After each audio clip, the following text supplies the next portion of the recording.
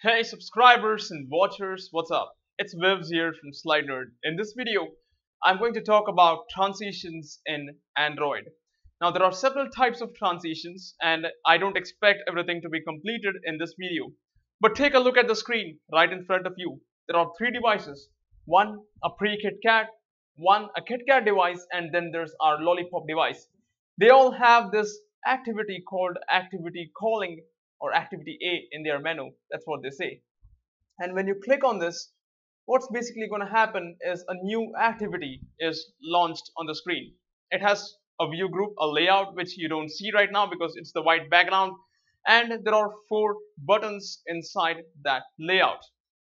You go to the pre-KitKat device, you click on the view group here, and you see another activity getting launched with a button. Nothing great about it. In fact, it's very rough and abrupt, right? You press the back button, you go back. You go to KitKat here again, you do the same thing, click on the roots, you go back here. But hey, take a look at the Lollipop device here. When I click on the layout, what happens to the 4 buttons? They disappear. Something is sliding inside the screen. And now, when I press back button, this slides out, and take a look at how those 4 buttons pop in their position. You saw that animation? That's what people call a transition in Android. And that's exactly what I'm going to teach you in this video. If you go to my channel, slidenerd, and if you go to playlist, in the last video, we were stuck inside material design where I was telling you guys how to fix a bug that recently came out thanks to changes in the Volley library. Now let's go to the transition API and first pay a visit and see what the API has to offer. So here is our abstract class transition. Notice immediately it's added in API level 19. So this brings the first question. Can we run transitions on pre-Lollipop or pre-KitKat devices? Yes, you can, but not in an official way because I have not read at the time of making this video anywhere that there is an official library from Google doing this. But there are unofficial libraries that support this, and I will get to them as we go further in this video series. So going first, let's take a look at what a transition object basically does. So if you take a look at the class overview, it says a transition object holds information about animations that will run on the targets during a scene change. So this brings the first question, what is a scene and what is a scene change? You see, in the beginning of this video, I showed you 2 activities. We were having 4 buttons in the first activity, and when they were not moving, they represented the view hierarchy or the layout hierarchy of our first activity. That can be considered as a scene. Now it's not necessary that it is an activity because transitions apply to fragments as well. At the same time, if you remember at the start of this video, we had a second activity which had a single button that came into the place or came into the picture after the animation was complete. And that static area of the screen containing a single button, again, which was a part of the activity B, can be considered as another scene. Transitions simply let you animate between 2 scenes. How do they do that? Well, they capture the property values between the scenes and they try to play animations based on changes in the property values. So if you take a look at the documentation, which is full of jargon, you're not going to understand much. But then again, let me show you a nice post by Alex Lockwood that talks about transitions in detail. For those of you who don't know Alex Lockwood, he's also the person who wrote a very nice article on loaders and loader managers in Android. So here is a visual example. Now this fixed part of the screen right now is called a scene. Now let's say this is one scene, and in the second scene you don't want these 4 buttons or views to be present. So if you run this animation, you will notice that they fade out, or you can slide them down, or you can just explode them in 4 different directions. So that animation is generated for you with the help of the animator object. And when the transition documentation told you capture property values, what it simply was saying is find the position, the width, the visibility and other properties at the start or the first scene, and find those properties in the second scene, whether they are invisible, whether they are outside the screen, and try to animate between those 2 by generating an animator for that transition. Like they have said here, for example, the fade transition which you just saw tracks changes to visibility properties and is able to construct and run animations that fade items in or out. So now that you've understood the extreme basics about what a transition looks like and what actually happens with it, Let's take a look at the types of transitions. Now this is again from a nice resource on GitHub called Material Animations by LG Well. Alright, so there are three types of transitions. Now one is transition between activities. In other words, you have an activity A, you have another activity B. You start a new activity from A with the new intent start activity method. What you want to control is two little things. What should happen when A exits? What should happen when B enters? And that is exactly what is called as an exit transition on A and an enter transition on B. If you go further down, you will notice that there are two other types of transitions. In other words, now you're inside activity B, and when you press the back button, you go to activity A. What should happen when B exits because you press the back button? That is called a return transition. And what happens when A is brought into the picture again thanks to the back stack? Now that is called a re-enter transition. So there are four of them. There's exit transition for activity A, there is enter transition for B, there is a return transition for B, and there is a re-enter transition for A. Now by default, if you don't set a return transition and a re-enter transition, what's going to basically happen is that the exit and enter transitions are going to play in reverse. Now again, if you didn't understand what I just said, I will demonstrate this with an example right in this video, so don't fret. So based on the four methods that I just discussed, there are three types of transitions that you can actually do. Now first is obviously to transition between activities without sharing anything. In other words, you have four buttons in one activity, you have one button in the other activity, and they are not related by any means. The second type of transition that you can actually do is a bit more complex. It's called a shared element transition. Now make no mistake, the layout files are separate, the view objects inside activity A and activity B are separate, but you want to give the user an illusion that the two views in A and B are somehow related so that they look continuous when you animate them, and that is why they are called shared element animations between activities. Again, we will take a look at an example of this as we proceed further in the series. But going down further, if you go to the third type of transition that is possible, and that simply says animate the view layout elements. Now this is within the same activity. You want to hide maybe a set of buttons, you want to change its width or height or whatever properties that you care about, that can be done within the same activity simply with the help of a transition. Usually you would try to manipulate the layout params or try to call make measure spec or try to set an animator, but you don't have to worry about doing all that because the transition manager is capable of reading the values that you supplied at the start. It's capable of reading the values that you want to supply at the end and then animate between them by whatever means possible. So coming back to the blog post by Alex Lockwood, here's a nice explanation by him on what all the four methods do. Be sure to read that as well. So let's take a look at the simplest possible type of transition, and that would be within the same activity. So let's go to our code here in Android Studio. Now the way you can enable transitions in your code is either through XML or through Java. So let me get back to the documentation and show you that as well. So here you can go directly and have transitions defined in the res transition directory, which they have specified here. Now remember, now all this applies currently only to Lollipop.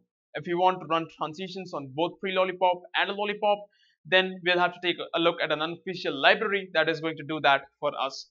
And again, there are different types of transitions that are given here, like explode, change bounce, change transform, and I will get into them as we go further in the videos. But for now, remember that what you have is basically different types of transitions, and just like an animator set that groups together a set of animations that you can either run in sequential or run in parallel, there is something called a transition set that lets you combine several transitions together. And of course, you can have your custom transitions as well by making your class extend from the transition abstract class out there. Okay, so let's go to code and try to make the simplest type of transition that is possible. And that is to fade all these four buttons inside our same activity. That is the third type of transition which I just told you about a few minutes ago. So going to our code here in the layout file, what I have is nothing fancy. There's a linear layout for the root and I have given it an ID called container A because I'm going to refer this in code. Other than that, nothing fancy at all, just linear layouts and buttons arranged together in a nice format with weights. So going back to our activity underscore A, I've constructed the view group and the 4 buttons that you see out here, and I've found them as well. And notice that I've set an on-click listener on the layout and not on the buttons. So if you take a look at this method, which is on-click here I want to perform a transition. So how can I do that? Let's go ahead and first try a simple fade transition. We'll say simply fade equals to new fade. We can set properties on this transition like fade.setDuration 5000. We can also set interpolators and other items like animation here. The next thing that we want to do is actually start or trigger the transition. That can be done with the help of the object called TransitionManager. If you go to Google and type TransitionManager, you'll be taken straight to this class, which is added in API level 19. If you read the documentation, it's going to simply say that this is going to let you fire the transitions when changes are measured and triggered. And if you take a further look, there is also an XML version of the Transition Manager. Notice what tags it supports. There's something called a transition where it takes a from scene tag, it takes a to scene tag, and there's a transition tag here. From scene simply takes a layout ID. For example, say you want to move from activity A, which has layout underscore A, to activity B, which has layout underscore B. So from scene is going to contain the layout of the first activity. To scene is going to contain the layout of the second activity. And Android transition attribute is going to contain how you want to perform the transition, whether you want to fade, whether you want to explode, whether you want to change the bounds. So while you're right there in the documentation, be sure to read the one for this method, begin delayed transition. You're going to specify our view group that you want to animate in this case, and then the transition that you want to run for this change. You don't have to create a scene because the line after you write begin delayed transition, whatever changes you perform, your transition manager is going to animate to those changes. So let's go back to the code and figure out what I mean by that. Here I'll simply say transition manager dot begin delayed transition. There are two things I'm going to need. The first is the view group. In our case, it's called mroot. So here I can specify mroot here. Second thing is the transition object itself, which is going to be fade in our case, and that's all we need to do. Now if you run this, there's going to be something weird. Let's take a look at that. So let's take our KitKat device and go to that particular activity containing that layout. Let's say you click on the view group on KitKat and Lollipop. What happens? Nothing happens. And nothing happens because you haven't changed the next line. In other words, like I said, after begin delayed transition is called, that is considered to be your scene. The next statement, you're supposed to modify something or some property so that another scene can be constructed and the transition manager can be animated to. So for example, let's go back to the code here and let's try to actually hide our views. In other words, we can make a method here. So once I have this method toggle visibility, let's take a look at what I simply do here. I take an array of views here and I check if they are currently visible. If yes, then I hide them.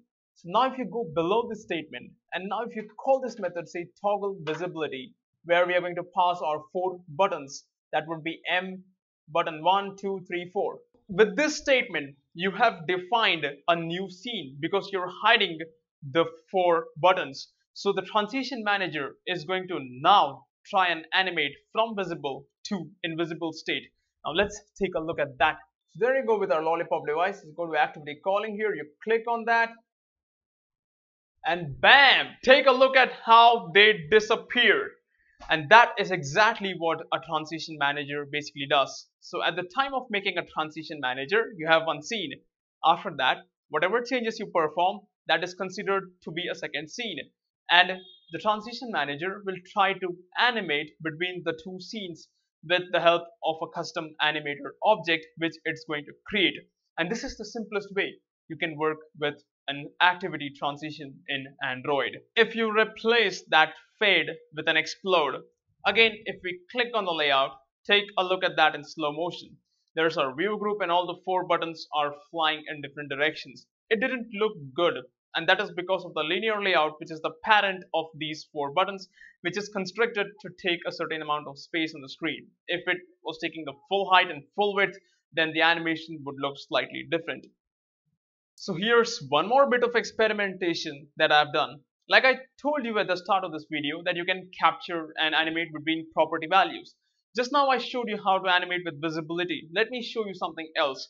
Here I have removed the animation completely, that is the explode or fade, and what I've simply done is called the begin delayed transition with just the view group. Now without specifying a transition, what it's going to do is try to automatically apply some kind of transition that matches between the initial and final state. So here the toggle height or toggle bounds property, as it should be rightly called, simply takes the current view, gets the layout params for that view, adjusts the width and height of that particular view and set the layout params. At this point, if you take a look at Lollipop, what's going to happen is that in the first scene you have some initial value of width and height. In the second scene, which will be triggered after the toggle height method is called, you have a new value of width and height, and the transition manager is going to try to animate between these two scenes. So let's take a look at that in action. So go to Lollipop, run the app by calling activity calling, and take a look at this. There you go. There is our transition working, where the height and the width of your view has been changed. So this is what you can simply touch up with transitions in Android. There's a lot that can be done, which I'll be covering up in the further videos. In the meantime, I would like to know some crazy transition code from you guys as well. And be sure to share your code in the comments below and let me know what you think about transitions in Android so far. If you like what you saw, please like this video, share this video, subscribe to slidenerd, and let us know your thoughts in the comment box below. Thanks for watching. I'll catch you guys in the next video.